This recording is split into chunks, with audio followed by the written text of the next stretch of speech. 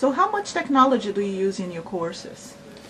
Oh, quite a bit. I've gone to pretty much paperless. I have do a few things with paper where it makes some sense. I have like a attendance sheet, and then I have some exams that I'm still giving at this point on paper because I haven't quite transitioned those into onto online just yet. But for the most part, everything else is the notes are my lectures are video recorded and video streamed. That's where I just came from, was from the studio. It was a live broadcast. There's also, I have labs for them to do. Part of the labs basically are that for them to demonstrate they've done the particular lab assignment and get some feedback within the lab. What I was mentioning is I use the iPad for doing giving them feedback on some of those particular things. Basically, here I'll have particular assignments and give them information back on how well they performed with a particular demonstration. What I was mentioning was I found that just having them turn in reports was somewhat problematic because, well, one, I don't really know who did the report. Two, I just, there's some issues associated with that. The other issues were I just found as a communication tool for giving them feedback on some of the stuff just wasn't very useful.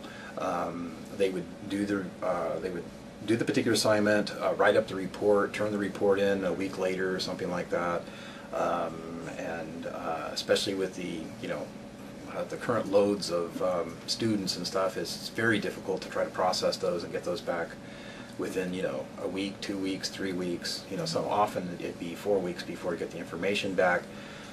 Well, it's a 3-month semester, so a large portion of that's been taken up by pretty much one assignment at that point, just to get some feedback. And then a lot of the assignments are stacked on each other, so basically the things you learn in one you use in the next one, type of thing. And so I found that rather difficult and wasn't too useful. People often, by the time they get the feedback, I'd spend a lot of time giving them feedback on their reports, but nobody would really read them very much. They just want to know what the score is by that point. So instead, what I did was actually incorporate that into the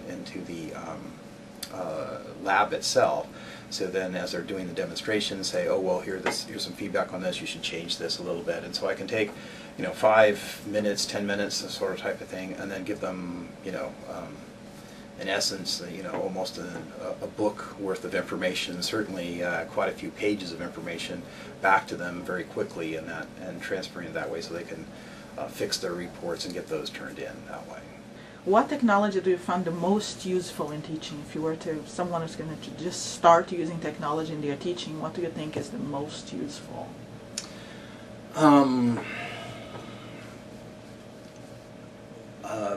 Wow, that's kind of difficult to answer. Well, I guess it depends on where we cut the lines. I mean, I think definitely having a laptop so that you could have some things set up so you could actually display your notes and stuff like that. I don't know. That draws me back to a point where I had sort of an epiphany one time when I was lecturing. And I had my notes, and I was writing up on the board from my notes, writing on the board, and then students were writing down things, taking notes, and I suddenly kind of dawned on me. I just kind of looked around, and I thought, well, I looked at the board, I looked at my notes, and then I looked at the people out in there, and I thought, this seems pretty strange. We're poor photocopiers at best. I mean, here's the notes. Let's discuss this. Here, let's go over what are some of the key points here. And so that's where it kind of took me down this particular path. And have you assessed the effectiveness of any of the technologies you use for student learning?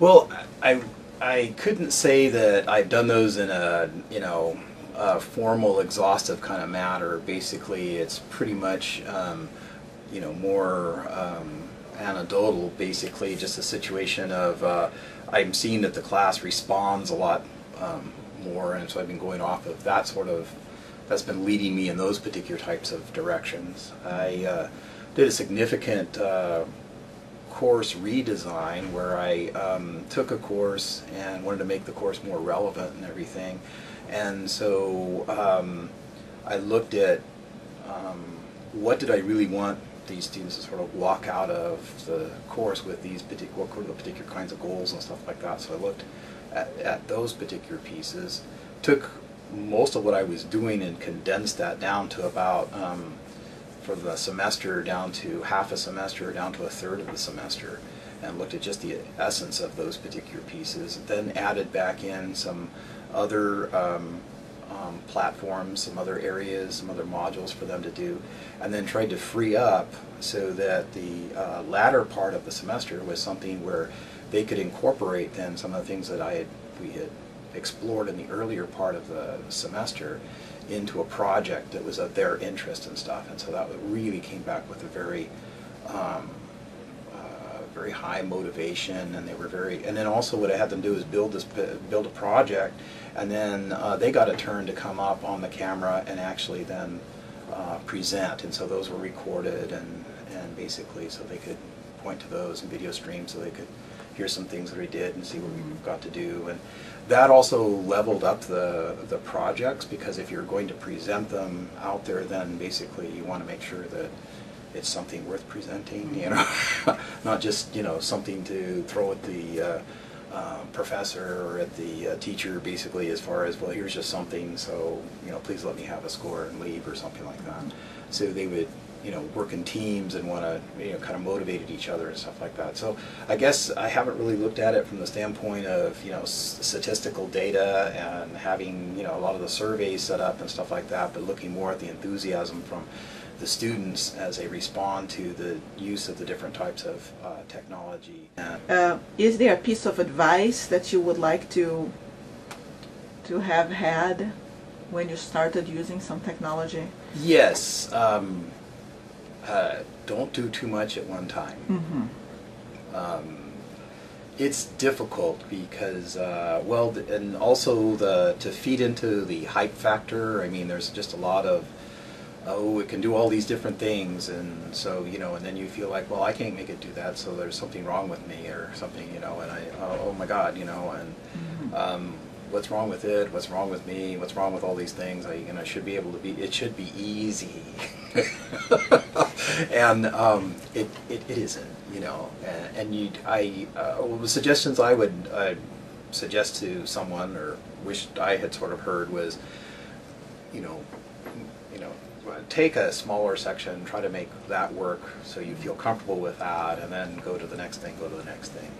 And have you ever been excited about a piece of technology for teaching but found it not effective in practice?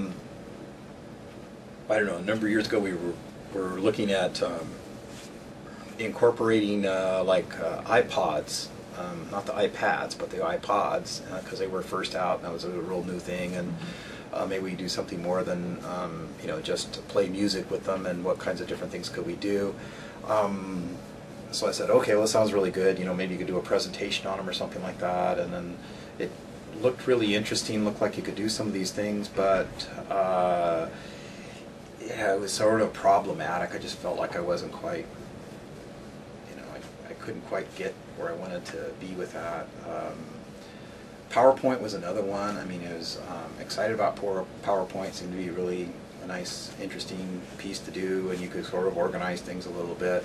But then I just found I had limitations. I could only put so much on a slide, and then I realized, well, then you could actually have your speaker's notes. So then you have your notes, but then you have your slides. And I'm going like, well, but if I'm having notes and I'm having slides, then why don't I just have them together and give them to the people? And what are you most proud of about your teaching? Most proud of? Well, that it's accessible across for different people. I have people with, you know, with disabilities. I have various people in various stages that, you know, what I strive to do is be able to make it presentable, understandable, so they can actually use those types of things, and to be able to use the technology and so that it actually works. It actually works in that particular manner. So.